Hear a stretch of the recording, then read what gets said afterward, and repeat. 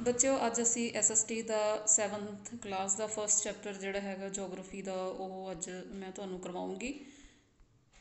Geography ਦਾ ਹੈ first chapter. Lesson ਦਾ ਨਾਮ ਹੈ ਜੋਗ੍ਰਾਫੀ ਦਾ ਫਸਟ ਚੈਪਟਰ। ਲੈਸਨ ਦਾ ਨਾਮ ਹੈ ਸਾਡਾ ਵਾਤਾਵਰਨ। Unit first.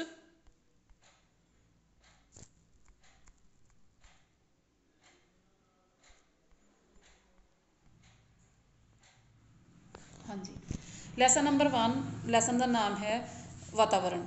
ਵਾਤਾਵਰਨ ਤੋਂ ਅਰਥ ਹੈ ਆਲੇ ਦੁਆਲੇ ਤੋਂ ਹੈ। ਧਰਤੀ ਦੀ ਸਤ੍ਹਾ ਉੱਤੇ ਕੰਮ ਕਰਦਿਆਂ ਅਨੇਕ ਕੁਦਰਤੀ ਸ਼ਕਤੀਆਂ ਤੋਂ ਹੈ, ਜਿਸ ਕਰਕੇ ਹਰੇਕ ਥਾਂ ਦੇ ਆਲੇ ਦੁਆਲੇ ਦੇ ਵਿੱਚ ਅੰਤਰ ਹੁੰਦਾ ਹੈ। ਇਸ ਕਰਕੇ ਹੀ ਮਨੁੱਖ ਦਾ ਆਪਣੇ ਆਲੇ ਦੁਆਲੇ ਦੇ ਨਾਲ ਸੰਬੰਧ ਹਰੇਕ ਜਗ੍ਹਾ 'ਤੇ ਇੱਕੋ ਜਿਹਾ ਨਹੀਂ ਹੁੰਦਾ। ਵਾਤਾਵਰਨ ਦੇ ਤੱਤ ਜਿਵੇਂ ਕਿ ਧਰਤ, ਤਾਪਮਾਨ ਅਤੇ ਵਰਖਾ ਹਰੇਕ ਜਗ੍ਹਾ ਇੱਕੋ ਜਿਹੇ ਨਾ ਹੋਣ ਕਰਕੇ ਬਨਸਪਤੀ, ਜੀਵ ਜੰਤੂ ਅਤੇ ਧਰਤੀ ਦੀ ਹੋਰ ਪੈਦਾਵਾਰ ਵੱਖੋ ਵੱਖਰੀ ਹੋ ਜਾਂਦੀ ਹੈ। ਇਸ ਤੱਥਾਂ ਸਦਕਾ ਹੀ ਮਨੁੱਖੀ ਕੰਮ ਧੰਦੇ ਵੀ ਬਦਲ ਜਾਂਦੇ ਹਨ। ਜਿਵੇਂ ਮਹਾਂਦੀਪਾਂ ਉੱਤੇ ਰਹਿਣ ਵਾਲੇ ਆਮ ਮਨੁੱਖ ਕਰਕੇ ਖੇਤੀਬਾੜੀ, ਪਸ਼ੂ ਪਾਲਣ ਅਤੇ ਜੰਗਲਾਂ ਨਾਲ ਸੰਬੰਧਿਤ ਧੰਦਿਆਂ ਅਤੇ ਸਮੁੰਦਰ ਦੇ ਕੰਢੇ ਜਾਂ ਟਾਪੂ 'ਤੇ ਰਹਿਣ ਵਾਲੇ ਵਸਨੀਕ ਮੱਛੀਆਂ ਫੜਨ ਦੇ ਕੰਮਾਂ ਵਿੱਚ ਰੁੱਝੇ ਹੋਏ ਹੁੰਦੇ ਹਨ। ਧਰਤੀ, ਪਾਣੀ ਅਤੇ ਜਲਵਾਯੂ ਦੇ ਆਧਾਰ 'ਤੇ ਇੱਕ ਵਿਸ਼ੇਸ਼ ਜੀਵ ਜਗਤ ਅਤੇ ਪੇੜ ਪੌਦਿਆਂ ਦਾ ਵਾਤਾਵਰਨ ਪੈਦਾ ਹੁੰਦਾ ਹੈ। ਮਨੁੱਖ ਵਾਂਗ ਪੇੜ ਪੌਦੇ ਅਤੇ ਜੀਵਨ ਵੀ ਆਪਣੇ ਵਾਤਾਵਰਨ 'ਤੇ ਨਿਰਭਰ ਅਤੇ ਆਧਾਰਿਤ ਹੁੰਦੇ ਹਨ, ਜਿਸ ਨੂੰ ਹੈਬੀਟੇਟ ਜਾਂ ਆਵਾਸ ਆਖਦੇ ਹਨ। ਵਾਤਾਵਰਨ ਬੱਚਿਓ, ਵਾਤਾਵਰਨ ਦਾ ਮਤਲਬ ਹੈ ਕਿ ਸਾਡਾ ਆਲਾ ਦੁਆਲਾ। ਅਸੀਂ ਆਪਣੇ ਆਲੇ ਦੁਆਲੇ ਨੂੰ ਹੀ ਵਾਤਾਵਰਨ ਆਖਦੇ ਹਾਂ। ਅਤੇ ਹਰ ਇੱਕ ਜਗ੍ਹਾ ਦਾ ਧਰਤ, ਤਾਪਮਾਨ ਅਤੇ ਮੌਸਮ ਜੋ ਹੈ ਉਹ ਹਰ ਇੱਕ ਜਗ੍ਹਾ ਦਾ ਜਿਹੜਾ ਹੈਗਾ ਉਹ ਵਾਤਾਵਰਨ ਦੇ ਅਕੋਰਡਿੰਗ ਅਲੱਗ ਅਲੱਗ ਹੁੰਦਾ ਹੈ। ਅਤੇ ਅਲੱਗ ਅਲੱਗ ਜਗ੍ਹਾ ਦੇ ਅਕੋਰਡਿੰਗ ਹੀ, ਅਲੱਗ ਅਲੱਗ ਧਰਾਤਲ ਦੇ ਅਕੋਰਡਿੰਗ ਹੀ ਅਲੱਗ ਅਲੱਗ ਵਿਅਕਤੀਆਂ ਦਾ ਜਿਹੜਾ ਕੰਮ ਕਾਜ ਹੈ ਉਹ ਵੀ ਅਲੱਗ ਅਲੱਗ ਹੁੰਦਾ ਹੈ। ਜਿਸ ਤਰ੍ਹਾਂ ਜੰਗਲ ਵਿੱਚ ਰਹਿਣ ਵਾਲੇ ਜਿਹੜੇ ਲੋਕ ਹੋਣਗੇ ਜਾਂ ਮੈਦਾਨਾਂ ਵਿੱਚ ਜਿਹੜੇ ਰਹਿਣ ਵਾਲੇ ਲੋਕ ਹੋਣਗੇ, ਉਹਨਾਂ ਦਾ ਮੁੱਖ ਧੰਦਾ ਖੇਤੀਬਾੜੀ ਜਾਂ ਪਸ਼ੂ ਪਾਲਣ ਹੁੰਦਾ ਹੈ। ਅਤੇ ਸਮੁੰਦਰ ਕੰਢੇ ਜਾਂ ਟਾਪੂਆਂ ਦੇ ਨੇੜੇ ਜਿਹੜੇ ਲੋਕ ਰਹਿੰਦੇ ਹਨ, ਉਹਨਾਂ ਦਾ ਮੁੱਖ ਧੰਦਾ ਜਿਹੜਾ ਹੈਗਾ ਉਹ ਮੱਛੀ ਫੜਨ ਦਾ ਹੁੰਦਾ ਹੈ। ਤਾਂ ਇਸ ਤਰ੍ਹਾਂ ਹਰ ਇੱਕ ਥਾਂ ਦਾ ਜਿਹੜਾ ਜਲਵਾਯੂ ਹੈ, ਉਹ ਪੌਣ ਪਾਣੀ ਹੈ, ਉਹ ਬਨਸਪਤੀ ਹੈ ਜਿਹੜੀ ਹੈ, ਉਹ ਹਰ ਇੱਕ ਵਾਤਾਵਰਨ ਦੇ ਅਕੋਰਡਿੰਗ ਜਿਹੜੀ ਹੈਗੀ ਆ ਉਹ ਹਰ ਇੱਕ ਅਲੱਗ ਅਲੱਗ ਥਾਂ 'ਤੇ ਉਹ ਅਲੱਗ ਅਲੱਗ ਹੁੰਦੀ ਹੈ। ਧਰਤੀ ਦੇ ਭੂਮਧ ਖੇਤਰੀ ਭਾਗਾਂ ਨੂੰ ਭਾਵੇਂ ਸੰਘਣੇ ਜੰਗਲਾਂ ਕਰਕੇ ਜਾਣਿਆ ਜਾਂਦਾ ਹੈ, ਫਿਰ ਵੀ ਮਹਾਂਦੀਪਾਂ ਦੇ ਵਿਚਾਲੇ ਖੁਸ਼ਕ ਭਾਗ ਵਿੱਚ ਕੇਵਲ ਘਾਹ ਹੀ ਪੈਦਾ ਹੁੰਦਾ ਹੈ। ਧਰਤੀ ਦੇ ਧਰੁਵੀ ਭਾਗ ਸਦੀਵੀ ਬਰਫ਼ ਦੇ ਨਾਲ ਢਕੇ ਹੋਣ ਕਰਕੇ ਮਨੁੱਖ ਅਤੇ ਜੰਗਲਾਂ ਤੋਂ ਵਾਂਝੇ ਹੁੰਦੇ ਹਨ। ਭੌਂ, ਪਾਣੀ, ਹਵਾ ਅਤੇ ਸੂਰਜ ਦੀ ਗਰਮੀ ਧਰਤੀ ਦੇ ਹਰ ਪ੍ਰਕਾਰ ਦੀ ਜੂਨੀ ਨੂੰ ਜਨਮ ਦਿੰਦੀ ਹੈ। ਜਿੱਥੇ ਇਸ ਤਰ੍ਹਾਂ ਤੱਥਾਂ ਦਾ ਆਪਸੀ ਤਾਲਮੇਲ ਹੁੰਦਾ ਹੈ, ਉੱਥੇ ਇਹ ਵੀ ਸੰਭਵ ਹੈ। ਇਸ ਤਾਲਮੇਲ ਖੰਡ ਨੂੰ ਜੀਵ ਮੰਡਲ ਜਾਂ ਬਾਇਓਸਫੀਅਰ ਆਖਦੇ ਹਨ। ਬਦਲਦਾ ਵਾਤਾਵਰਨ। ਸਾਡੀ ਧਰਤੀ ਦਾ ਜਿਹੜਾ ਵਾਤਾਵਰਨ ਹੈ ਉਹ ਹਮੇਸ਼ਾ ਹੀ ਬਦਲਦਾ ਰਹਿੰਦਾ ਹੈ। ਇਸ ਦੇ ਤੱਥ ਨੇ ਜਿਹੜੇ ਉਹ ਬਦਲਦੇ ਰਹਿੰਦੇ ਹਨ। ਇਹ ਤਬਦੀਲੀਆਂ ਛੇਤੀ ਅਤੇ ਹੌਲੀ ਹੌਲੀ ਹੋਣ ਵਾਲੀਆਂ ਦੋਵੇਂ ਤਰ੍ਹਾਂ ਦੀਆਂ ਹੋ ਸਕਦੀਆਂ ਹਨ। ਇਹ ਤਬਦੀਲੀਆਂ ਦੋ ਤਰ੍ਹਾਂ ਦੀਆਂ ਹੁੰਦੀਆਂ ਹਨ: ਧੀਮੀ ਤਬਦੀਲੀਆਂ ਜਾਂ ਹੌਲੀ ਤਬਦੀਲੀਆਂ। ਹੌਲੀ ਜਾਂ ਧੀਮੀ ਗਤੀ ਵਾਲੀਆਂ ਤਬਦੀਲੀਆਂ ਧਰਤੀ ਦੀ ਸਤ੍ਹਾ ਉੱਤੇ ਅਪਰਦਨ ਕਾਰ ਕਰਕੇ, ਜਿਵੇਂ ਦਰਿਆ, ਗਲੇਸ਼ੀਅਰ, ਹਵਾ, ਸਮੁੰਦਰ ਛਿਜਣ ਆਦਿ ਦੁਆਰਾ ਹੁੰਦੀਆਂ ਹਨ। ਛੇਤੀ ਜਾਂ ਤੇਜ਼ ਗਤੀ ਵਾਲੀਆਂ ਤਬਦੀਲੀਆਂ ਧਰਤੀ ਦੇ ਥਲ 'ਤੇ ਨਿਗਰਨ ਜਾਂ ਉਭਰਨ ਦੁਆਰਾ ਪ੍ਰਤੀਕ ਹੁੰਦੀਆਂ ਹਨ। ਧਰਤੀ ਆਪ ਵੀ ਪਹਿਲਾਂ ਹਵਾਈ ਸਥਿਤੀ ਤੋਂ ਬਦਲ ਕੇ ਪਿਘਲੇ ਰੂਪ ਦੇ ਵਿੱਚ ਆਈ, ਫਿਰ ਹੌਲੀ ਹੌਲੀ ਠੰਡੀ ਹੋ ਕੇ ਠੋਸ ਰੂਪ ਦੇ ਵਿੱਚ ਆਈ। ਇਹ ਪਰਿਵਰਤਨ ਬਹੁਤ ਹੀ ਹੌਲੀ ਹੌਲੀ ਹੋਇਆ। ਹਵਾਈ ਤੱਥਾਂ ਨੇ ਵਾਯੂਮੰਡਲ, ਪਾਣੀ ਦੇ ਤੱਥਾਂ ਨੇ ਸਮੁੰਦਰ ਅਤੇ ਠੋਸ ਤੱਥਾਂ ਨੇ ਥਲ ਮੰਡਲ ਦਾ ਰੂਪ ਧਾਰਨ ਕੀਤਾ। ਇਸ ਤਰ੍ਹਾਂ ਮਨੁੱਖ ਨੇ ਵੀ ਹੌਲੀ ਹੌਲੀ ਜੰਗਲ ਕੱਟ ਕੇ ਖੇਤੀ ਕਰਨਾ ਸ਼ੁਰੂ ਕਰ ਦਿੱਤਾ ਔਰ ਰਹਿਣ ਦੇ ਲਈ ਸ਼ਹਿਰ ਬਣਾ ਲਏ, ਅਤੇ ਧਰਤੀ ਦੀ ਸਤ੍ਹਾ ਉੱਤੇ ਵੱਡੇ ਤੌਰ 'ਤੇ ਪਰਿਵਰਤਨ ਹੈ ਜਿਹੜਾ ਉਹ ਹੋਇਆ। ਦਰਿਆਵਾਂ ਉੱਤੇ ਬੰਨ੍ਹ ਬਣਾਏ ਗਏ। ਉਹਨਾਂ ਦੇ ਪਾਣੀ ਨੂੰ ਨਹਿਰਾਂ ਦੀਆਂ ਖੁਸ਼ਕ ਮਾਰੂਥਲਾਂ ਦੇ ਵਿੱਚ ਸਿੰਚਾਈ ਦੇ ਲਈ ਵਰਤ ਕੇ ਹਰਿਆਲੀ ਲਿਆਂਦੀ ਹੈ, ਜਿਸ ਕਰਕੇ ਉੱਥੋਂ ਦੀ ਪਰਿਸਥਿਤੀ ਦੇ ਵਿੱਚ ਬਿਲਕੁਲ ਹੀ ਬਦਲ ਗਈ ਹੈ। ਤਾਂ ਭਾਰਤ ਵਿੱਚ ਥਾਰ ਮਾਰੂਥਲ ਦੇ ਕਈ ਭਾਗ ਬਹੁਤ ਹੱਦ ਤੱਕ ਖੁਸ਼ਕ ਅਤੇ ਬੰਜਰ ਖੇਤਰ ਨਹੀਂ ਰਹੇ। ਅਜਿਹਾ ਸੰਸਾਰ ਦੇ ਹੋਰ ਭਾਗ ਜਿਵੇਂ ਕਿ ਸਿੰਧ ਘਾਟੀ, ਨੀਲ ਘਾਟੀ ਅਤੇ ਹਵਾਂਗ ਹੋ ਘਾਟੀ ਦੇ ਵਿੱਚ ਵੀ ਹੋਇਆ। ਤਾਂ ਇਸ ਤਰ੍ਹਾਂ ਅਸੀਂ ਆਖ ਸਕਦੇ ਹਾਂ ਕਿ ਹੌਲੀ ਹੌਲੀ ਜਿਹੜਾ ਇਨਸਾਨ ਹੈ ਉਹਨਾਂ ਨੇ ਮੌਸਮ ਦੇ ਅਕੋਰਡਿੰਗ ਜਾਂ ਜਲਵਾਯੂ ਦੇ ਅਕੋਰਡਿੰਗ, ਧਰਾਤਲ ਦੇ ਅਕੋਰਡਿੰਗ, ਬਨਸਪਤੀ ਦੇ ਅਕੋਰਡਿੰਗ ਆਪਣੀ ਹੌਲੀ ਹੌਲੀ ਚੇਂਜਿਸ ਹੈ ਜਿਹੜੀ ਉਹ ਕੀਤੀ ਹੈ। ਚੇਂਜਿਸ ਕਿਸ ਤਰ੍ਹਾਂ ਕੀਤੀ ਹੈ ਕਿ ਜੰਗਲ ਕੱਟ ਕੇ ਉਹਨਾਂ ਨੇ ਖੇਤੀ ਕਰਨਾ ਸ਼ੁਰੂ ਕਰ ਦਿੱਤਾ। ਹੌਲੀ ਹੌਲੀ ਉਹਨਾਂ ਨੇ ਸ਼ਹਿਰਾਂ ਦਾ ਜਿਹੜਾ ਸੀਗਾ ਉਹ ਵਿਕਾਸ ਕਰਨਾ ਸ਼ੁਰੂ ਕਰ ਦਿੱਤਾ। ਅਤੇ ਇਸ ਤਰ੍ਹਾਂ ਜਿਹੜੇ ਥਾਰ ਮਾਰੂਥਲ ਦੀ ਤਰ੍ਹਾਂ ਹੀ ਜਿਹੜੇ ਬੰਜਰ ਕਈ ਥਾਵਾਂ ਪਈਆਂ ਹੁੰਦੀਆਂ ਸੀ, ਉਹਨਾਂ ਨੂੰ ਵੀ ਉਹਨਾਂ ਨੇ ਉਪਜਾਊ ਮੈਦਾਨਾਂ ਦੇ ਤੌਰ 'ਤੇ ਬਣਾਇਆ।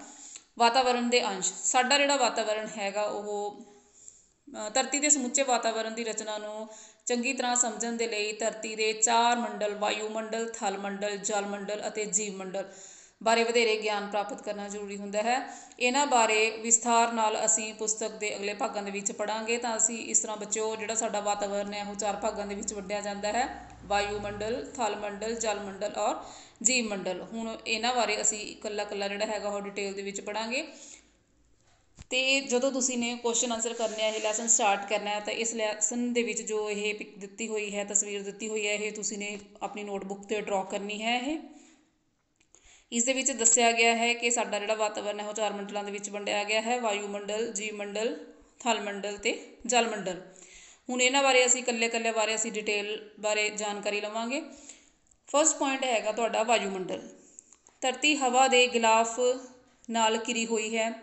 ਇਸ ਹਵਾਈ ਗਿਲਾਫ ਦਾ ਨਾਮ ਵਾਯੂਮੰਡਲ ਹੈ, ਅਰਥਾਤ ਸਾਡੇ ਆਲੇ ਦੁਆਲੇ ਇੱਕ ਹਵਾ ਦਾ ਗਿਲਾਫ ਬਣਿਆ ਹੋਇਆ ਹੈ ਜਿਸ ਨੂੰ ਅਸੀਂ ਵਾਯੂਮੰਡਲ ਆਖਦੇ ਹਾਂ। ਸੂਰਜ ਪਰਿਵਾਰ ਦੇ ਹੋਰ ਗ੍ਰਹਿਆਂ ਦੇ ਦੁਆਲੇ ਵੀ ਵਾਯੂਮੰਡਲ ਹਨ। ਭਾਵੇਂ ਧਰਤੀ ਦੇ ਦੁਆਲੇ ਇਹ ਹਵਾ ਦਾ ਗਿਲਾਫ 1600 ਕਿਲੋਮੀਟਰ ਤੱਕ ਹੈ, ਪਰ 99% ਹਵਾ 32 ਕਿਲੋਮੀਟਰ ਤੱਕ ਦੇ ਘੇਰੇ ਦੇ ਵਿੱਚ ਹੀ ਹੈ। ਧਰਤੀ ਦੀ ਸਤ੍ਹਾ ਉੱਤੇ ਇਹ ਹਵਾ ਦਾ ਗਿਲਾਫ ਜ਼ਮੀਨ ਅਤੇ ਪਾਣੀ ਨਾਲ ਮਿਲ ਕੇ ਜੀਵ ਜਗਤ ਤੇ ਪੇੜ ਪੌਦਿਆਂ ਦੀ ਉਤਪੱਤੀ ਅਤੇ ਪਾਲਣ ਪੋਸ਼ਣ ਦਾ ਕਾਰਜ ਕਰਦੀ ਹੈ। ਵਾਯੂਮੰਡਲ ਦੇ ਅੰਸ਼ਾਂ ਵਿੱਚ ਤਾਪਮਾਨ, ਨਮੀ, ਵਾਯੂ ਦਾਬ ਆਦਿ ਪਾਇਆ ਜਾਂਦਾ ਹੈ। ਤਾਂ ਇਸ ਤਰ੍ਹਾਂ ਅਸੀਂ ਆਖ ਸਕਦੇ ਹਾਂ ਕਿ ਸਾਡੀ ਧਰਤੀ ਦਾ ਜਿਹੜਾ ਦਿੱਤੀ ਹੋਈ ਤਸਵੀਰ ਦੇ ਵਿੱਚ ਦੱਸਿਆ ਗਿਆ ਹੈ ਕਿ ਸਾਡੀ ਧਰਤੀ ਦਾ ਜਿਹੜਾ 71% ਹਿੱਸਾ ਜਿਹੜਾ ਹੈ ਉਹ ਜਲ ਹੈ ਅਤੇ 29% ਹਿੱਸਾ ਜਿਹੜਾ ਹੈਗਾ ਉਹ ਥਲ ਹੈ। ਸੈਕਿੰਡ ਪੁਆਇੰਟ ਹੈਗਾ ਤੁਹਾਡਾ ਥਲ ਮੰਡਲ। ਧਰਤੀ ਦੀ ਸਤ੍ਹਾ ਪਾਣੀ ਅਤੇ ਜ਼ਮੀਨ ਦੀ ਬਣੀ ਹੋਈ ਹੁੰਦੀ ਹੈ। ਇਸ ਵਿੱਚ 71% ਪਾਣੀ ਅਤੇ 29% ਜਿਹੜੀ ਹੈਗੀ ਹੈ ਜ਼ਮੀਨ ਹੈਗੀ ਹੈ। ਅਤੇ ਇਸ ਦਾ 2/3 ਜ਼ਮੀਨੀ ਭਾਗ ਉੱਤਰੀ ਗੋਲਾ ਅਰਧ ਦੇ ਵਿੱਚ ਹੈ। ਧਰਤੀ ਦੇ ਬਾਹਰਲੇ ਠੋਸ ਚਾਪੜ ਦੀ ਮੋਟਾਈ 80 ਤੋਂ 100 ਕਿਲੋਮੀਟਰ ਹੈ। ਇਹ ਮੋਟਾਈ ਹਰ ਜਗ੍ਹਾ 'ਤੇ ਇੱਕੋ ਜਿਹੀ ਨਹੀਂ ਹੁੰਦੀ। ਇਹ ਮੋਟਾਈ ਜ਼ਮੀਨੀ ਭਾਗਾਂ ਦੇ ਵਿੱਚ ਵੱਧ ਅਤੇ ਸਮੁੰਦਰੀ ਭਾਗਾਂ ਦੇ ਵਿੱਚ ਘੱਟ ਹੁੰਦੀ ਹੈ। ਸਮੁੱਚੇ ਤੌਰ 'ਤੇ ਧਰਤੀ ਦੇ 3 ਖੋਲ ਹਨ: ਧਰਤੀ ਦੀ ਚਾਪੜ, ਮੈਂਟਲ ਅਤੇ ਕੇਂਦਰੀ ਭਾਗ। ਸਭ ਤੋਂ ਉੱਪਰਲੀ ਪਰਤ ਨੂੰ ਸਿਆਲ ਆਖਦੇ ਹਨ, ਜਦਕਿ ਵਧੇਰੇ ਕਰਕੇ ਸਿਲੀਕਾਨ ਅਤੇ ਐਲੂਮੀਨੀਅਮ ਤੱਤਾਂ ਤੋਂ ਬਣੀ ਹੈ। ਜਿਵੇਂ ਕਿ ਸਿਆਲ ਜੋ ਹੈ C ਔਰ Al, ਇੱਥੇ C ਜੋ ਹੈ ਉਹ ਸਿਲੀਕਾਨ ਅਤੇ Al ਐਲੂਮੀਨੀਅਮ ਵਾਸਤੇ ਵਰਤਿਆ ਗਿਆ ਹੈ। ਵਿਚਕਾਰਲੇ ਭਾਗਾਂ ਨੂੰ ਸੀਮਾ, ਜਿਸ ਵਿੱਚ ਵਧੇਰੇ ਤੱਤ ਸਿਲੀਕਾਨ ਅਤੇ ਮੈਗਨੀਸ਼ੀਅਮ ਹੁੰਦੇ ਹਨ, ਪਾਏ ਜਾਂਦੇ ਹਨ। ਸਭ ਤੋਂ ਅੰਦਰੂਨੀ ਭਾਗ ਨੂੰ ਨਾਈਫ ਆਖਦੇ ਹਨ, ਜਿਸ ਵਿੱਚ ਨਿਕਲ ਅਤੇ ਲੋਹੇ ਦੇ ਤੱਤ ਹੁੰਦੇ ਹਨ। ਜਲ ਮੰਡਲ, ਧਰਤੀ ਦੇ ਪਾਣੀ ਨਾਲ ਢਕੇ ਹੋਏ ਭਾਗ ਨੂੰ ਜਲ ਮੰਡਲ ਆਖਦੇ ਹਨ। ਜਲ ਮੰਡਲ ਨੇ ਵੱਡੇ ਅਤੇ ਛੋਟੇ ਸਮੁੰਦਰੀ ਖਾੜੀਆਂ, ਸਾਗਰਾਂ, ਝੀਲਾਂ ਆਦਿ ਦੀ ਸ਼ਕਲ ਦੇ ਵਿੱਚ ਖੇਤਰ ਘੇਰਿਆ ਹੋਇਆ ਹੈ। ਧਰਤੀ ਨੂੰ ਪਾਣੀ ਦਾ ਗ੍ਰਹਿ ਵੀ ਆਖਦੇ ਹਨ, ਕਿਉਂਕਿ ਧਰਤੀ ਦੀ ਸਤ੍ਹਾ ਦਾ 71% ਜਿਹੜਾ ਭਾਗ ਹੈ ਉਹ ਪਾਣੀ ਨੇ ਘੇਰਿਆ ਹੋਇਆ ਹੈ। ਧਰਤੀ ਉੱਤੇ 5 ਮਹਾਸਾਗਰ, ਅਨੇਕਾਂ ਸਮੁੰਦਰ, ਦਰਿਆ, ਝੀਲਾਂ ਆਦਿ ਕਈ ਜਲ ਪਿੰਡ ਹਨ, ਜਲ ਦੇ ਸਰੋਤ ਹਨ।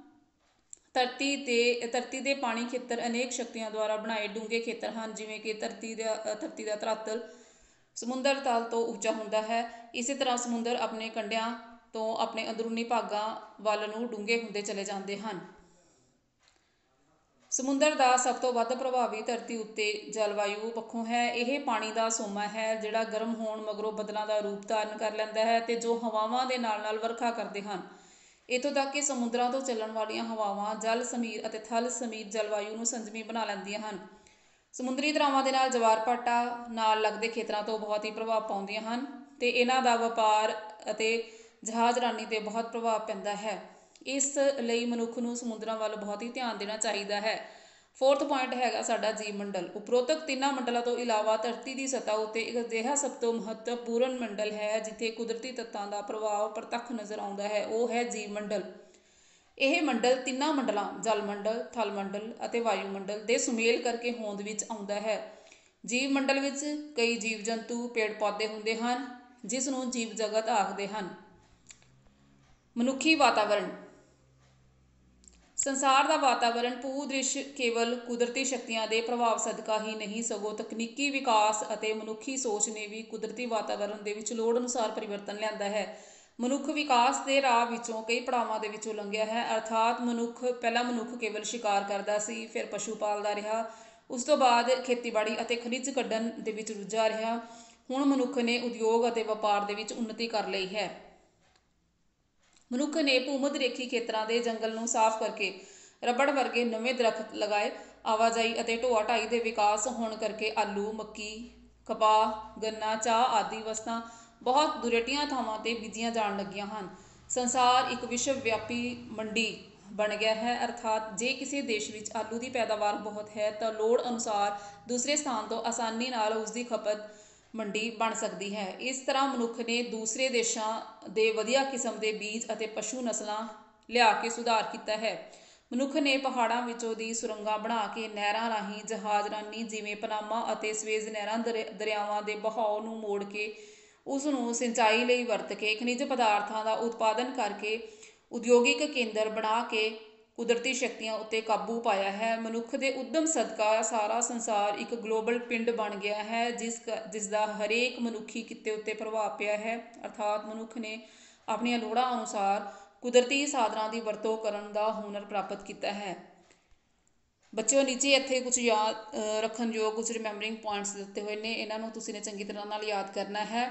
ਵਾਤਾਵਰਣ ਤੋਂ ਕੀ ਭਾਵ ਹੈ? ਵਾਤਾਵਰਣ ਤੋਂ ਭਾਵ ਧਰਤੀ ਦੇ ਆਲੇ ਦੁਆਲੇ ਤੋਂ ਹੈ ਅਤੇ ਇਸ ਵਿੱਚ ਧਰਾਤਲ ਦੇ ਜਲਵਾਯੂ ਵਰਗੇ ਤੱਤ ਸ਼ਾਮਲ ਹੁੰਦੇ ਹਨ। ਵਾਤਾਵਰਣ ਦੇ ਅੰਸ਼ ਵਾਯੂਮੰਡਲ, ਥਲ ਮੰਡਲ, ਜਲ ਮੰਡਲ ਅਤੇ ਜੀਵ ਮੰਡਲ। ਮਨੁੱਖ ਵੱਲੋਂ ਸੰਸਾਰ ਭਰ ਦੇ ਵਿੱਚ ਕੁਦਰਤੀ ਸ਼ਕਤੀਆਂ ਉੱਤੇ ਕਾਬੂ ਪਾ ਕੇ ਆਪਣੇ ਹੱਕ ਵਿੱਚ ਵਰਤੇ ਜਾਣ ਦੇ ਸਾਂਝੇ ਉੱਦਮ ਨਾਲ ਸੰਸਾਰ ਇੱਕ ਗਲੋਬਲ ਪਿੰਡ ਜਿਹਾ ਨਜ਼ਰ ਆਉਂਦਾ ਹੈ। ਬੱਚਿਓ ਇਸ ਚੈਪਟਰ ਦੇ ਨਾਲ ਰਿਲੇਟਿਡ ਤੁਹਾਡੇ ਨੀਚੇ ਨੇ ਜਿਹੜੇ ਉਹ ਕੁਐਸਚਨ ਆਨਸਰ ਦੱਸੇ ਹੋਏ ਨੇ। ਇਹ ਕੁਐਸਚਨ ਆਨਸਰ ਤੁਸੀਂ ਸਾਰੇ ਬੱਚਿਆਂ ਨੇ ਫੇਅਰ ਨੋਟਬੁੱਕ 'ਤੇ ਕਰਨੇ ਹਨ। ਕੁਐਸਚਨ ਦੇਖੋ, ਜਿਸ ਤਰ੍ਹਾਂ ਮੈਂ ਤੁਹਾਨੂੰ ਹੁਣ ਪਿੱਛੇ ਇਹ ਚੈਪਟਰ ਸਮਝਾ ਕੇ ਹਟੀ ਹੁਣੀ, ਉਹਨਾਂ ਦੇ ਵਿੱਚੋਂ ਹੀ ਕੁਐਸਚਨ ਇਹ ਨਿਕਲ ਰਹੇ ਹਨ। ਵਾਤਾਵਰਣ ਤੋਂ ਕੀ ਭਾਵ ਹੈ? ਜਿਸ ਤਰ੍ਹਾਂ ਕੁਐਸਚਨ ਸੀਗਾ ਹੁਣ ਵਾਤਾਵਰਣ ਤੋਂ ਕੀ ਭਾਵ ਹੈ, ਇਹ ਰਿਮੈਂਬਰਿੰਗ ਦਾ ਫਸਟ ਪੁਆਇੰਟ ਹੀ ਤੁਹਾਡਾ ਬੁੱਕ ਦੇ ਵਿੱਚ ਹੈਗਾ। ਵਾਤਾਵਰਣ ਤੋਂ ਕੀ ਭਾਵ ਹੈ? ਵਾਤਾਵਰਣ ਤੋਂ ਭਾਵ ਇਹਦਾ ਰਿਮੈਂਬਰਿੰਗ ਯਾਦ ਰੱਖਣ ਯੋਗ ਜਿਹੜੀਆਂ ਗੱਲਾਂ ਨੇ, ਇਹਦੇ 'ਚ ਫਸਟ ਪੁਆਇੰਟ ਤੁਹਾਡਾ ਜਿਹੜਾ ਫਸਟ ਆਨਸਰ ਬਣ ਜਾਂਦਾ ਹੈ। ਵਾਤਾਵਰਣ ਤੋਂ ਭਾਵ ਧਰਤੀ ਦੇ ਆਲੇ ਦੁਆਲੇ ਤੋਂ ਹੈ ਅਤੇ ਇਸ ਵਿੱਚ ਧਰਾਤਲ ਦੇ ਜਲਵਾਯੂ ਵਰਗੇ ਅਨੇਕਾਂ ਤੱਤ ਸ਼ਾਮਲ ਹਨ। ਇਸ ਤਰ੍ਹਾਂ ਤੁਸੀਂ ਇਸ ਚੈਪਟਰ ਦੇ ਕੁਐਸਚਨ ਆਨਸਰ ਤੁਸੀਂ ਬੁੱਕ ਦੇ ਵਿੱਚ ਆਸਾਨੀ ਨਾਲ ਕਰ ਸਕਦੇ ਹੋ।